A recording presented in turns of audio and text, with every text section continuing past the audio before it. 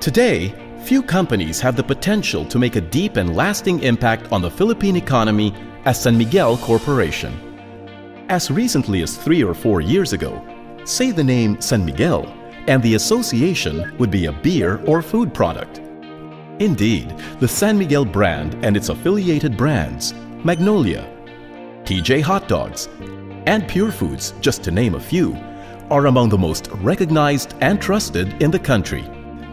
Visit any home in the archipelago, and it's very likely you will find at least one San Miguel product. But this was the San Miguel of old. Today's San Miguel is an entirely different story. With close to 17,000 employees in more than 100 major facilities in the Philippines, Southeast Asia, China, and Australia, San Miguel is one of the first Filipino multinationals. Briefly, a rundown of San Miguel's major traditional business units. Established as a single-product brewery in 1890, San Miguel Brewery operates 5 breweries throughout the Philippines and 6 breweries in Asia. Its product portfolio consists of 9 popular beer products catering to the distinct tastes and preferences of beer drinkers across all segments and markets in the Philippines. With an enviable 95% market share, San Miguel Brewery posted 67.6 billion pesos in revenues in 2010, with an EBITDA of 24 billion pesos. Liquor and spirits subsidiary Ginebra San Miguel Incorporated is the world's largest seller of gin by volume and the runaway market leader in the domestic liquor market. In addition, it has a non-carbonated beverage business under the Magnolia brand. GSMI revenues for 2010 reached 22.7 billion pesos. EBITDA amounted to 2.06 billion pesos. San Miguel Pure Foods Company Incorporated offers a wide array of food products with a portfolio of brands that includes some of the best-loved names in the food industry.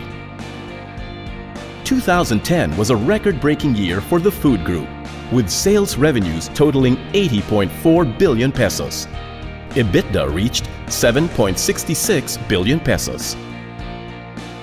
San Miguel Yamamura Packaging Corporation provides a wide range of packaging solutions to various industries, including the food, pharmaceutical, chemical, beverage, and personal care industries across Asia-Pacific, Middle East, Africa, and the United States. For 2010, revenues were 23.4 billion pesos, while EBITDA was 3.90 billion pesos. Although initially established as SMC's corporate real estate arm, San Miguel Properties later diversified into commercial property development in market opportunities. Its current portfolio of projects include mixed-use developments with economy to middle-income housing as its core products. San Miguel's transformation from a food and beverage company into a highly diversified conglomerate is nothing short of staggering. After consolidating core businesses and bringing its beer unit public, San Miguel began a series of acquisitions that have irrevocably changed the complexion of the organization.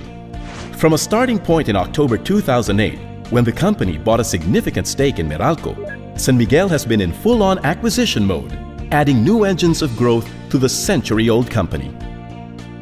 The San Miguel portfolio is one that offers a mix of consumer goods and vital services. Highly integrated operations that, taken together, contributed an estimated 5% to the Philippines' gross domestic product in 2010. The businesses of old remain strong cash and profit generators with beer as the flagship. Yet, it is the company's new engines of growth that are set to ratchet up San Miguel's growth. The company has employed 5 key strategies for growth to enhance the value of the core businesses,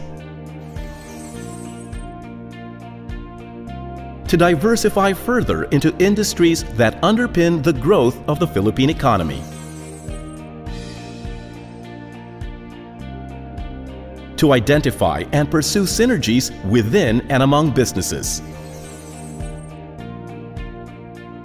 to invest in and develop businesses in which the company can be the dominant player, and to enter into strategic partnerships and to adopt best-in-class practices that will further benefit its businesses. With a new, reinvigorated business portfolio, there is plenty of upside to investing in San Miguel. Petron Corporation is a market leader in the Philippines in terms of sales volume in the retail, industrial, and LPG market segment. The company runs the largest integrated oil refinery in the Philippines with a crude distillation capacity of 180,000 barrels per day. In recent years, the company has made substantial investments to upgrade its refinery, which will allow Petron to produce higher margin and value-added products.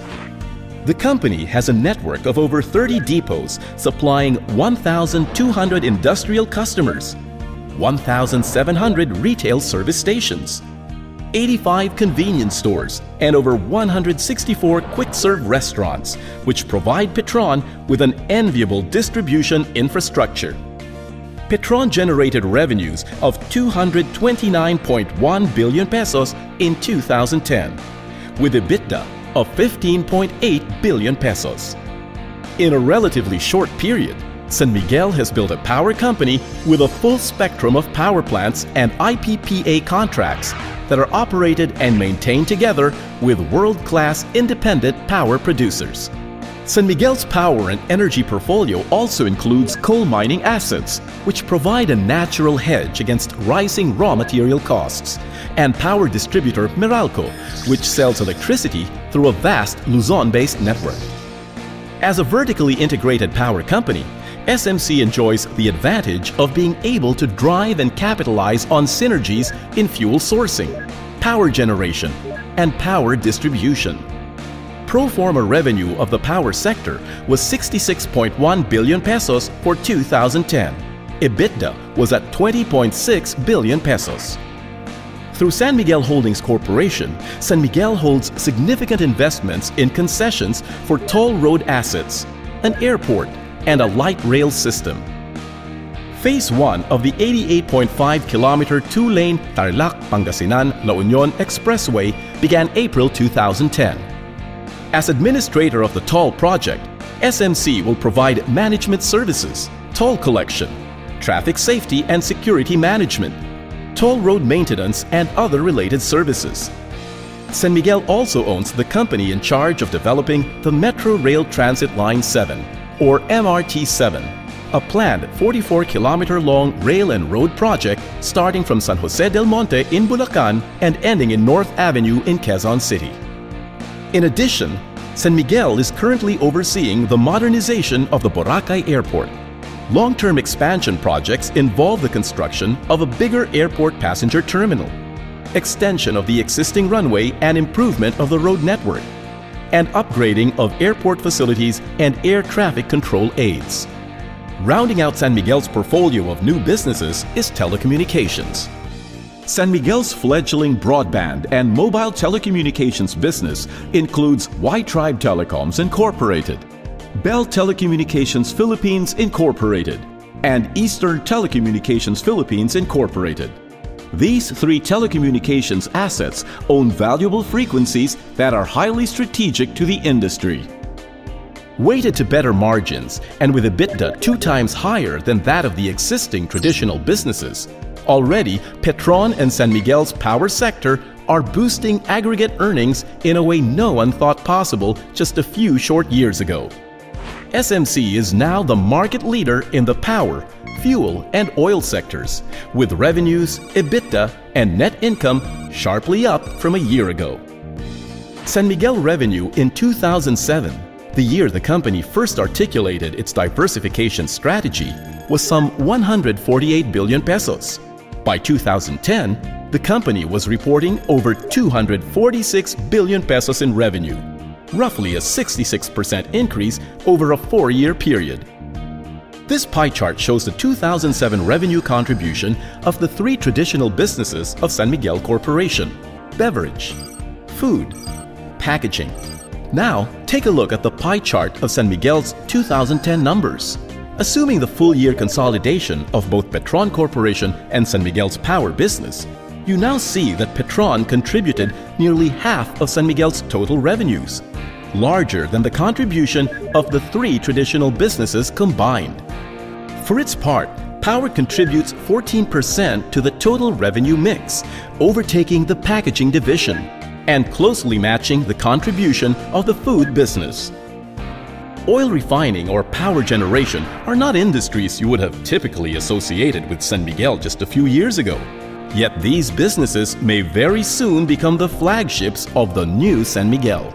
In fact, pro forma revenue of 474.6 billion pesos in 2010 will likely more than double once all of San Miguel's new projects are on stream in the next 5 years.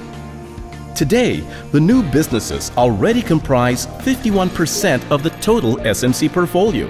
By 2015, this percentage is projected to rise to about 71%. It's the same picture that we see emerging in terms of the company's EBITDA. Here is a look of EBITDA contributions for San Miguel's core businesses in 2007. And this is the same pie with EBITDA as of 2010. Petron and the power business are gaining a sizable slice of the pie. This even as the company works to maximize synergies among its businesses and continues to invest heavily in programs that will further upgrade capacity and strengthen the profitability of each of its business units. Never has strategic change manifested so quickly in a Philippine company as it does now for San Miguel. From the original cervesa that it began producing in 1890, San Miguel has moved on to become a company with the ability to touch the lives of Filipinos in ways it could never have imagined just decades ago. Always strongly supportive of its home country's national development, San Miguel has led the regional dispersal of industries and employment, providing thousands of Filipinos livelihood and business opportunities. By casting its net beyond its traditional businesses and reinventing itself as a powerhouse conglomerate, San Miguel has carved for itself a unique role in the Philippine business landscape. Even at 120 years and counting, San Miguel is still a growth company.